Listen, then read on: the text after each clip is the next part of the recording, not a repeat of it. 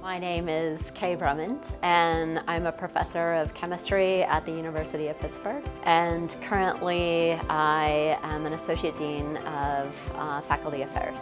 My inspiration to pursue a career in academia was the desire to be a scientist and help students become scientists also. When I was a graduate student, there were two women that were on the faculty at the University of Nebraska-Lincoln. One of those women taught a quantum chemistry class that I took. I think prior to seeing her teaching this course, I had never really envisioned myself as somebody that would want to do something like this. There are more women in STEM, not as many still as there should be. For instance, there are situations where I might be the only woman talking, and even my own voice can sound strange to me. There are obstacles like that that have been difficult to overcome.